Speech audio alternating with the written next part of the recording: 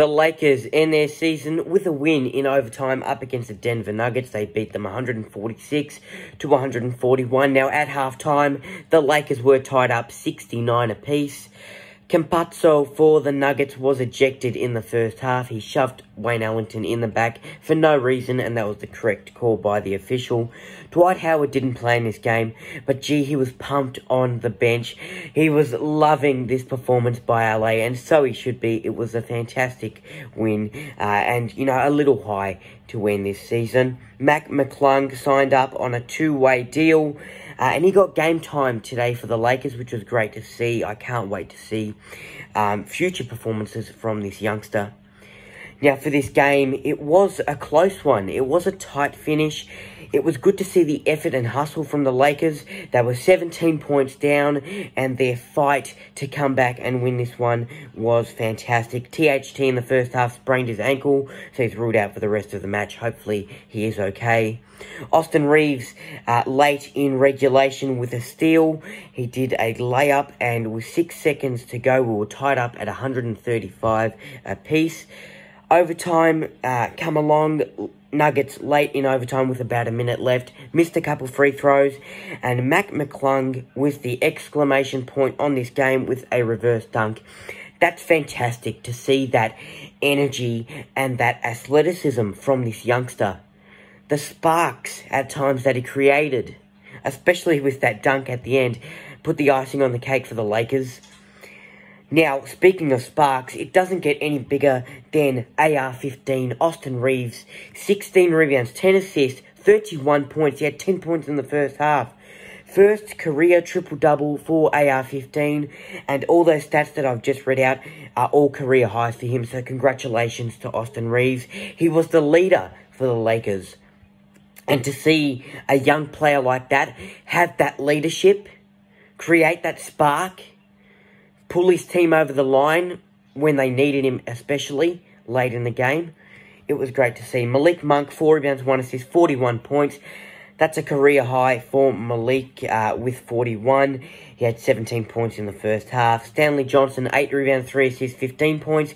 Malik Monk, the youngster, had 3 rebounds, 1 assist, 6 points. Wenyen Gabriel, 10 rebounds, 3 assists, 14 points. And Wayne Ellington had a nice game with 2 rebounds and 18 points. For the Nuggets, the Boogie, DeMarcus Cousins, had 9 rebounds, 5 assists, 17 points. He had 10 in the first half. Marcus Howard, 3 rebounds, 1 assist, 23 points. And Brian Forbes had 1 rebound, 1 assist, 24 points. He had 11 in the first half.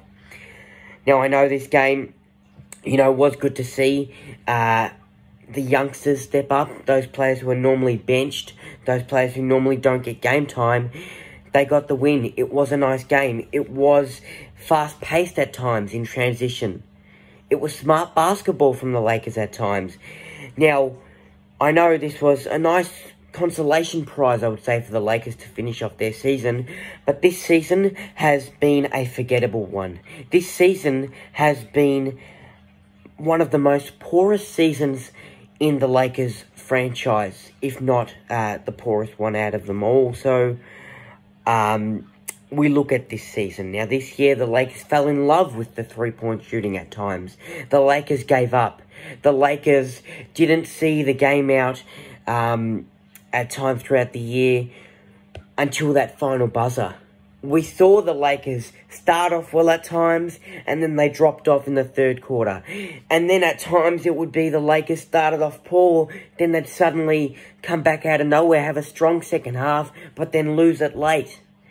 And this season, the word of the season for me has been inconsistent, because that was the Lakers. They didn't know their balance between three-point shooting and points in the paint. They didn't know how to defend. They had poor defense at times. They had no perimeter defense in games whatsoever. It was good to see the youngsters, their energy throughout this season, the spark that they brought to this team. They wanted to prove themselves, to get in that starting 5 one day, and I'm sure they will. And another highlight for me this season has been one of the oldest players like LeBron James at the age of 37 put this team on his back at times and carry them over the lines for wins. We saw LeBron drop 50 points in games. We saw LeBron just be a monster in games, whether it was from downtown or attacking the rim. And that's what the Lakers at times needed to do this season. They needed to drive the lane more. They needed to attack the rim more and have that energy, have that fight in them. And some players just didn't know their game style, like Russell Westbrook in particular. Russ, at times, he just didn't fit this Lakers puzzle. For this season, a few experienced players, the older players, they went out there with the name on their back of their jersey, and they didn't deliver to their best standards. They didn't put in the effort. They go out there with a big ego. I've got the name on the back of my jersey. I've had a great career. But I'm getting paid, so I'm not going to put in my best. I'm not going to chip in on the scoreboard. I'm not going to play well for this team. I'm going to sit on my laurels, cop a loss on the chin, on to the next game. What a waste of a season this has been for the Lakers, because there has been potential. There's the talent there, but they just don't gel together. There's been too much ISO ball at times this season. They don't move the ball around. They don't work as a team. Frank Vogel and Rob Pelinka need to be out of the Lakers club by next season, because they have been a speed bump this season for the Lakers, and it's one that the Lakers couldn't get over. Vogel had poor rotations. Vogel gave up. Vogel had that dumb look on his face when things weren't going to plan. There wasn't any improvements from Frank Vogel this season. Rob Pelinka dismantled a championship side for the Lakers.